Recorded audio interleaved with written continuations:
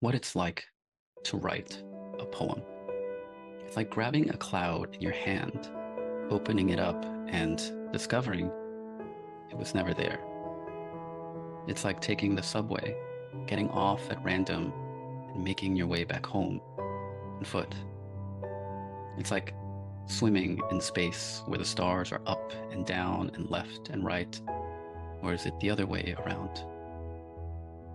It's like shouting into an endless abyss and waiting for the echo.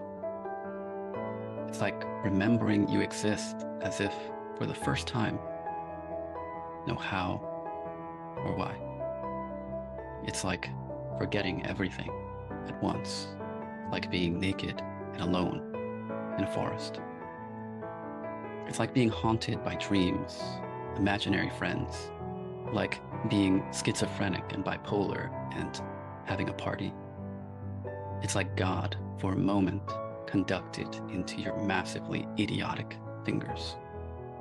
Like Prometheus stealing fire and giving it to you by mistake.